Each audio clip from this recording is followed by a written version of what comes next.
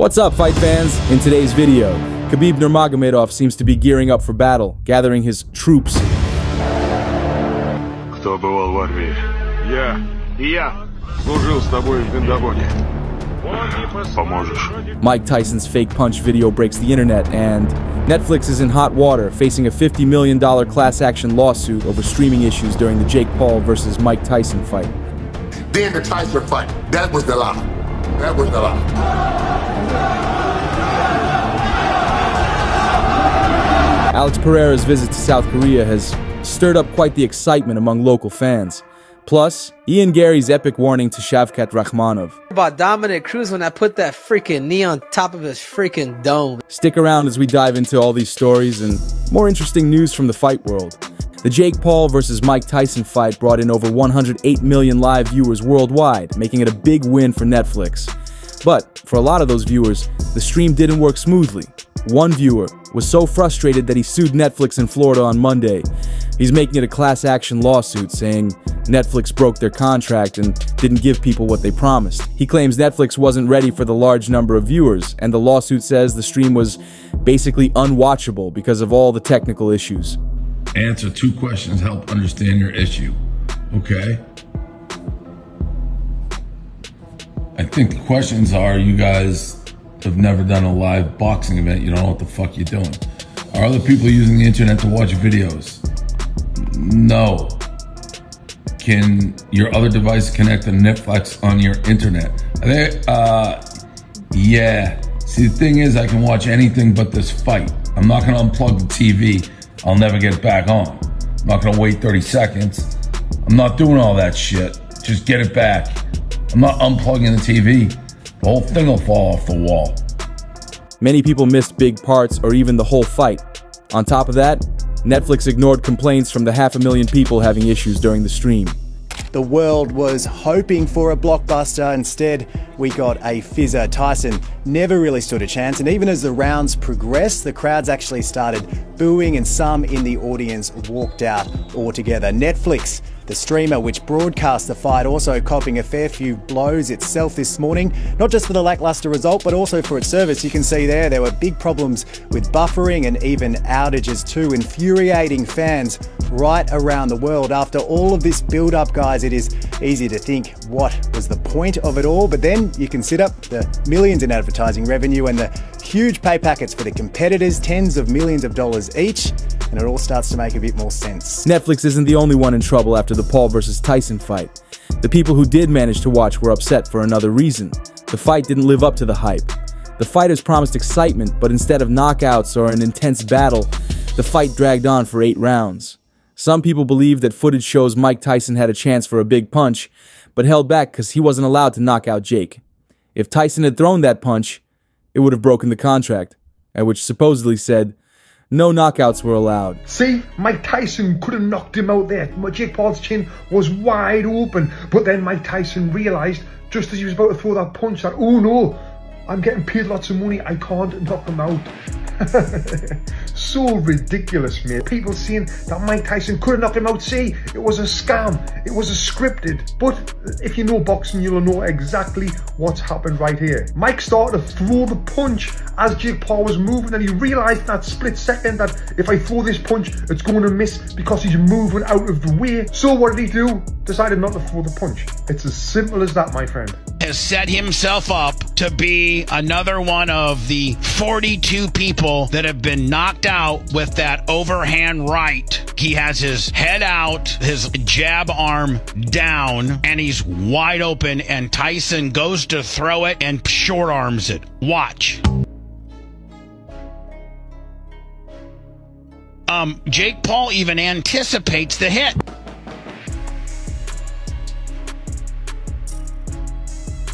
Now, does he miss that, Bubba, at 58? No. If you miss it, you hit the guy. You just don't. Yes. Michael Irvin also called the fight a lie. Then the Tyson fight, that was the lie. That was the lie. That was a lot. You said a lot, Mike. Made it a lie. Hey, Mike, you don't want to see him hit Jake with that uppercut that he's so known for? I wanted to see that uppercut. What we see on them Instagram posts, when he be hitting them things. Boo, boo, boo. He hit the bag. He hurts me when he hit that bag. I wanted Jake Paul to get some of that. That's why I said it was a lie. Jake Paul recently responded to those claiming the Mike Tyson fight was rigged.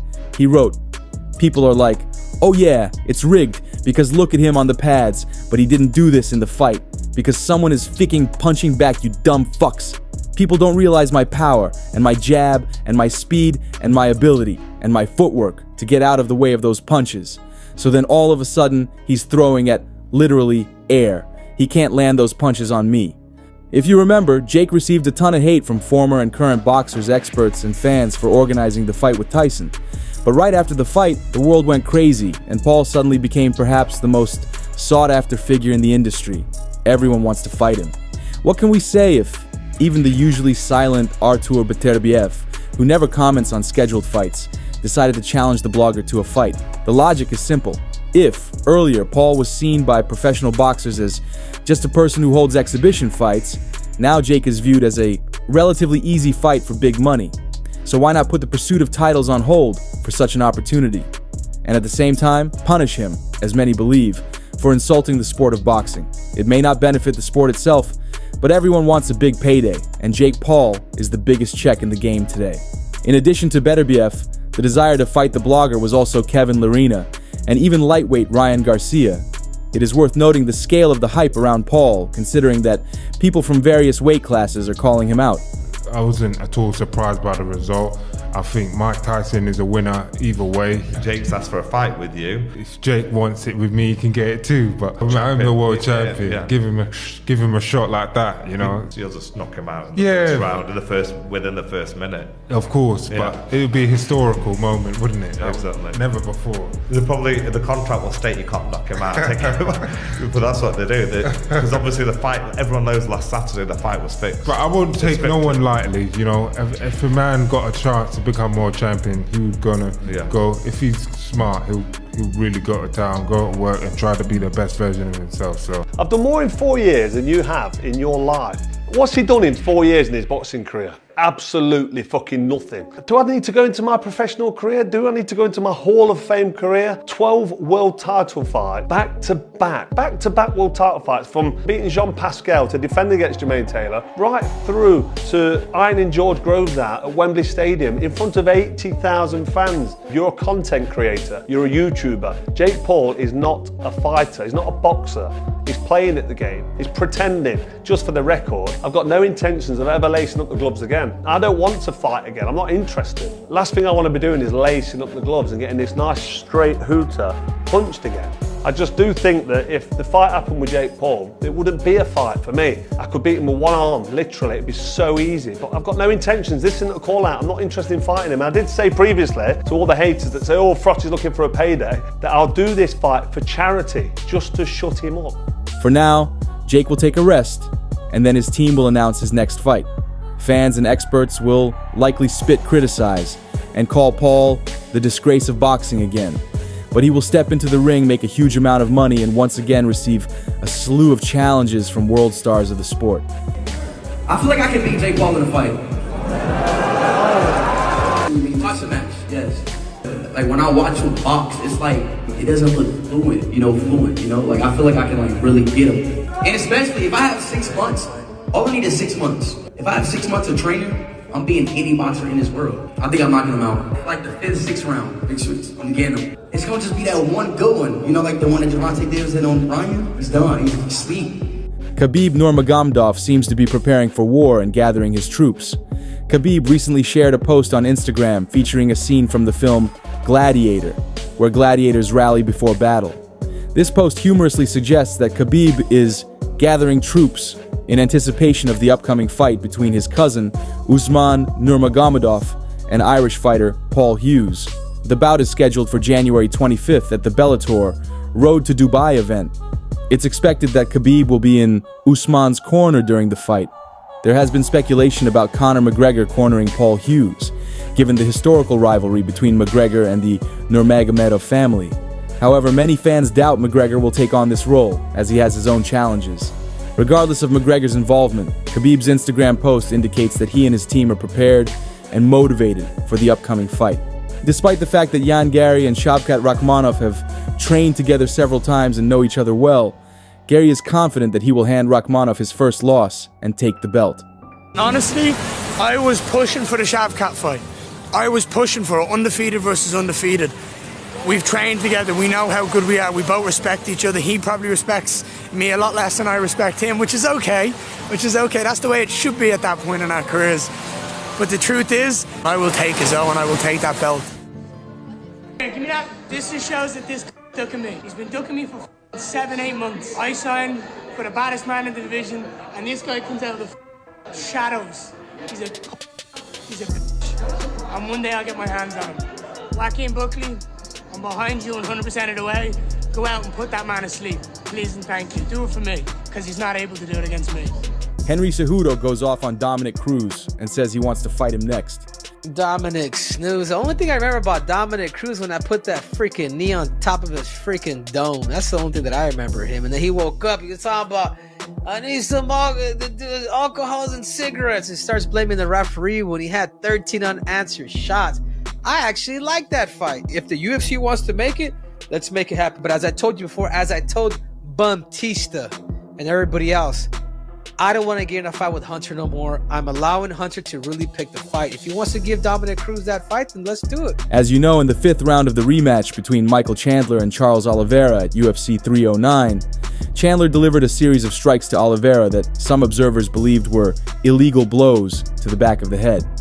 Chandler, however, stated that these punches were aimed at Oliveira's ear, asserting their legality. He explained, I thought it was done. Yeah, that's and the referee was right there, dude, because I mean he took like 15 shots to the ear, like 15, and I was like, is this you gonna freaking step in, dude? Wait, yeah, what do you think?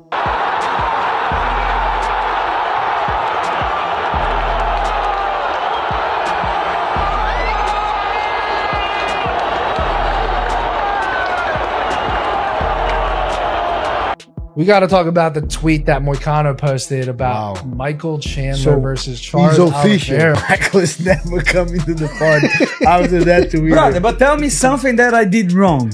No. So I'm going to read this word for word. Moicano said. No, but read with the Brazilian accent, please. Let me tell you something, my brother.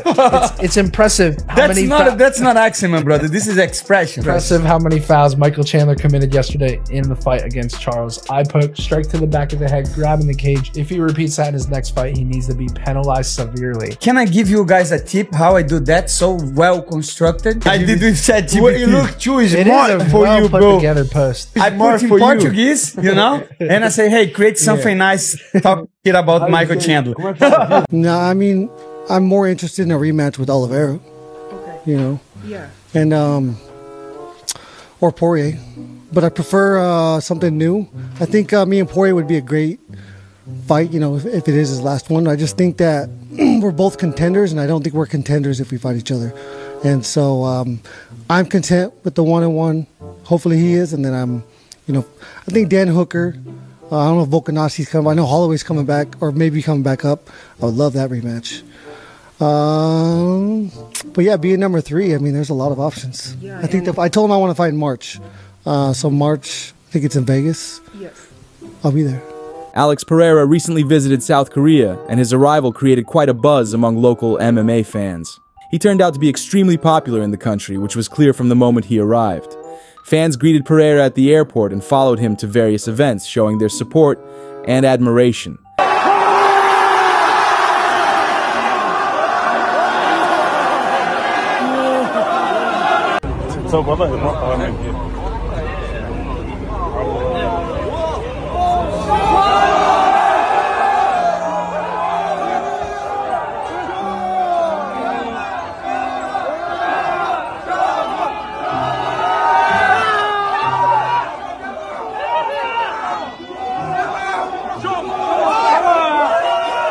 In addition to meeting fans and signing autographs, Pereira held several spectacular and intense sparring sessions at local gyms.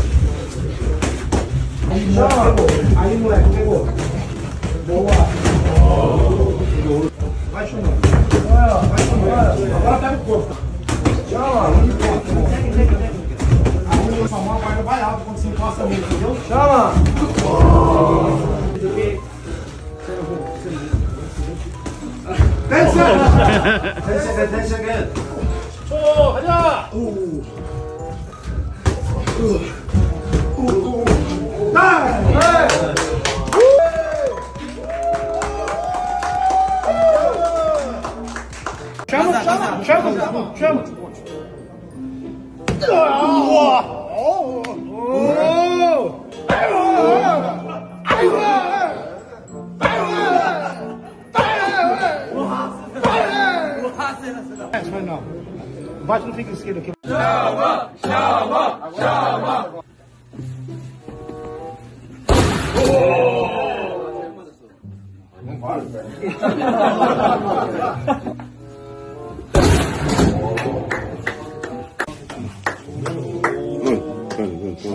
Chama.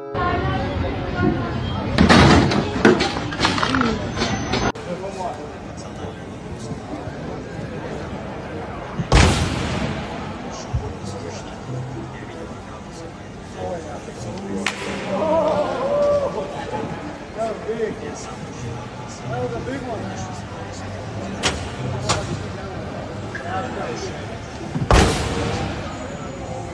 Casi cuando vuela.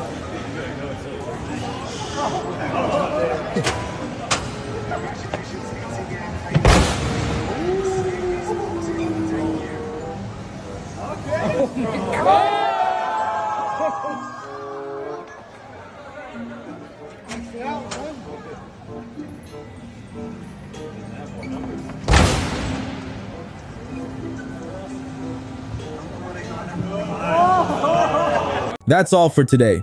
If you enjoyed the video, please like it and subscribe to our channel. We'd be very grateful.